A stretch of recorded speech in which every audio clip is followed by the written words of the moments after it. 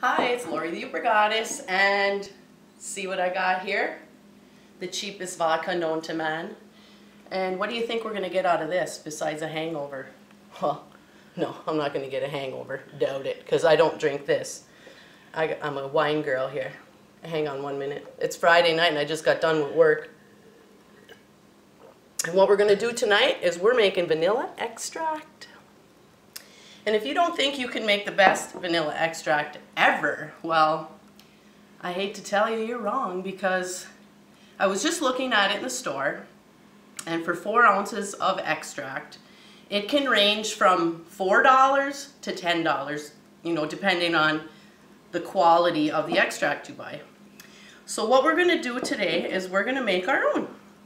So what you're going to do is you're going to take this vodka and you're going to pour 3/4 of a cup. Okay, and you're just going to dump it in your mason jar. And you need to buy these vanilla beans, and I get these at the food co-op. There's also a new spice store, I think, too, in Marquette. I haven't been there yet, but I'm going to go check it out. But these are only $1.79 each. Okay, so I'm going to say that this whole thing of extract, when you get done making it, is going to cost $5 maybe. And you get like way more than if you bought a little tiny thing from the store. So what you're going to do is you're going to take your pod here, you're going to cut it in half. So you should have a really sharp knife for this. And I use the back of my knife. You got to kind of open this up. And there's just tons of these little seeds in here that you're going to scrape out, see? And then you're just going to put them in your jar.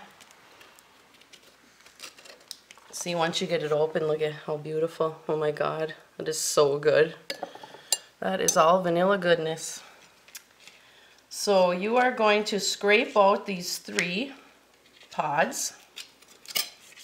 And you know what, you can use probably other alcohols to make this, but you want to use vodka because it doesn't, you know, it has a taste, but it doesn't have a taste like rum or like brandy or Captain Morgan. So when you get this, it's all cleaned out, and you're going to cut this in pieces. Okay? That was really hard, eh? And you're just going to dump that right in there. So you're going to do this to all 3 of them. And after you get all 3 of them in here, you're going to put the cover on. And this is that, you know, these canning jars that I told you, you know, to buy.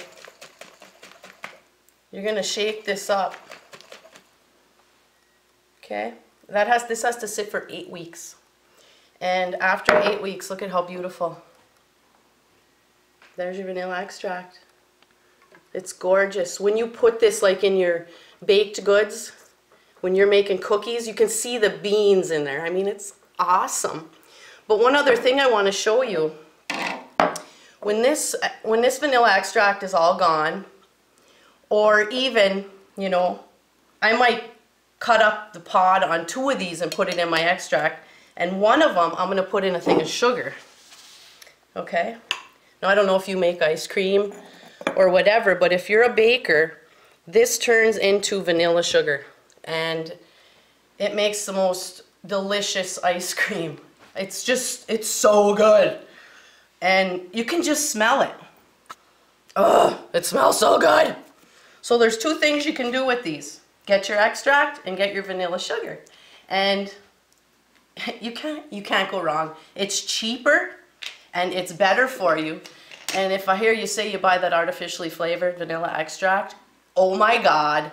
Or if you say you don't have time, you just saw it took like 2 minutes for me to do this. And you're going to give this a good shake every week.